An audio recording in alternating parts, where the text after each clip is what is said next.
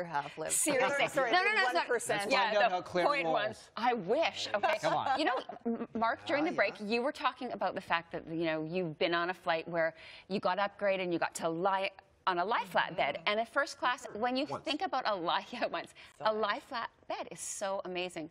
You have to take a look at these new first class. This is not just a lie flat bed. So the first picture I'm going to show you is Air France's La Première. So let's pull that up. It's called La Première cabin, and it's not just that lie flat bed. It has a private wardrobe, 24-inch touchscreen.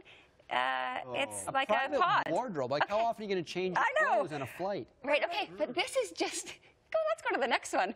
Etihad Airways has the Residence Suite. This just launched last year, 3 rooms. So you've got a closed-off bedroom, bathroom with shower, and a living room. Okay, can I ask a question? Ridiculous. Can I ask a question? Go. Okay, so the shower works, right? Yeah. So during the flight, you can take a shower, correct? You can take a shower. You can come out of a shower just before you land, so you're fresh.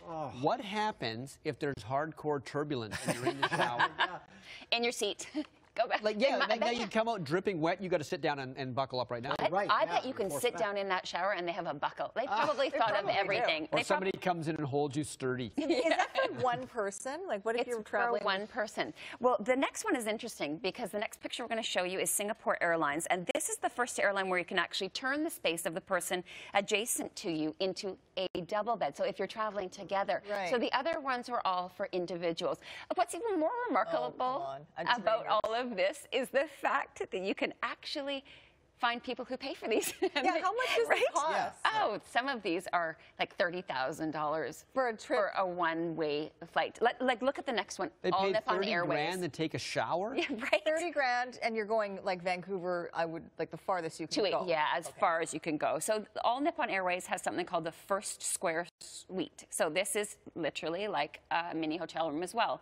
Personal wardrobe, which you can see, put everything away, amazing linens, a dining table. So you can sit across from someone. And that's like most of these first class seats. But honestly, this is just if money is no object. Right.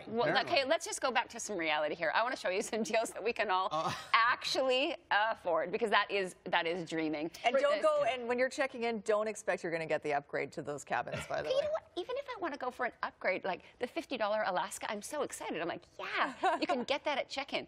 This is a whole nother league of first class seat. We're never getting that. Right? Okay, so what can we do here? We can do Vegas as cheap as I've seen it all year. I love it. $199. I love it when we get it to this price. It's for airfare and 3 nights. This is staying at the Flamingo Hilton. It's November 21st or December the 13th.